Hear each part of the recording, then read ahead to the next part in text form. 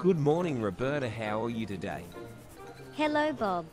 How can I help you today? I need the Eisenhower file. Oh, bloody hell.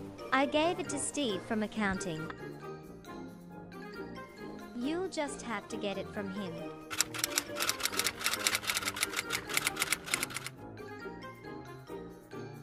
Hey Sarah, I asked Steve for the Eisenhower file. He said you have it. Oh yeah. Give me a sec. I don't think I have it. I think I gave it to Carl. Sorry. Do you happen to have the Eisenhower file?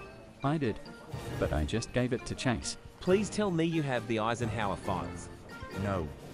I just returned it to Miss Roberta's desk. Bob, I've been looking for you for ages.